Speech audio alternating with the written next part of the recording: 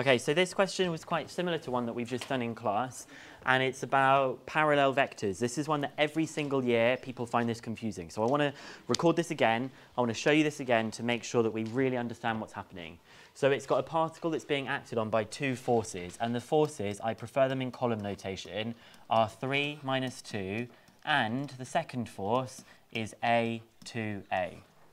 So the first part says find the angle between F2 and I. So I'm going to start off by drawing the origin, where I'm going to pretend that I'm drawing the points from, and I'm going to draw what F2 is. Now F2 is A to the right, because it's A here, and it's 2A up.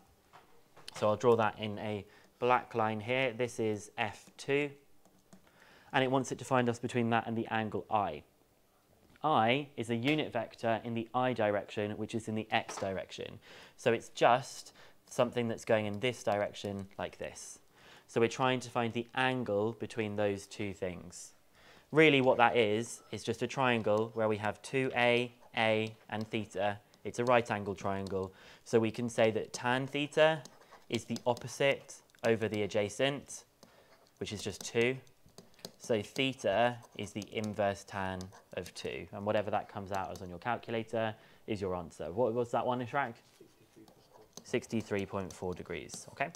That bit nobody asked for help for, but hey, it made sense to just do that as a bit of a recap. Part B says the resultant of F1 and F2 is R. When we're doing vectors, how do we find a resultant? We add the forces. So, whoops, the resultant is F1 plus F2. I'm going to find out what that is first. So the resultant is 3 minus 2 plus A 2A, which is just 3 plus A, and then minus 2 plus 2A. But there's something really, really important, and it's this sentence here, which says R is parallel to 1310.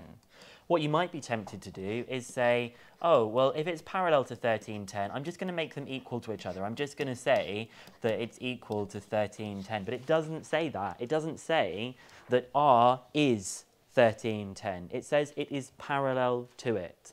What do we know about vectors when they're parallel? Scale factor. Scale factor. If two vectors are parallel, they have been scaled up by a particular scale factor. Or we could say one of those vectors is a multiple of another one. Now, I'm going to just use the letter K here, and I'm going to break this down in words. This is the resultant force. The K means is parallel to, and then this bit is 13I plus 10J. It doesn't mean that it's equal to 13I 10J. It means it is parallel to it. So when I actually go ahead and try and work this out, I'm going to just multiply, so I get 3 plus A minus 2 plus 2A is equal to 13K, 10K. And then what do I do next? Red one? Simultaneous equations. From the I part, the top part, I get 3 plus A equals 13K. From the bottom part, I get minus 2 plus 2A equals 10K. And then you can either solve it like old school, or you can do it using a calculator method. I don't really mind what you end up doing. But if I do it the calculator method, why not? You'll get A minus 13K equals minus 3. 2A minus 10K equals 2. If I put this one and this one in the calculator, you end up that K is equal to 1/2 and A is equal to 3.5. Okay? So that tells me that the answer is A equals 3.5. Now I'm just going to connect this back. You don't have to do this extra stage. If I've said that A is 3.5, I'm going to connect it all the way back to say, well, what is R equal to? Don't know why I went that way around and not that way around. So R would be equal to 3 plus 3.5, which is 6.5, and minus 2 plus 2 times 3.5, which is 5.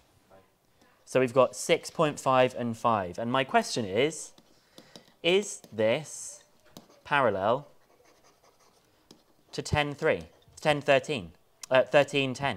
It's a shame I can't speak today. Is that parallel to that? Yeah, because they're multiples of each other. And what's the scale factor?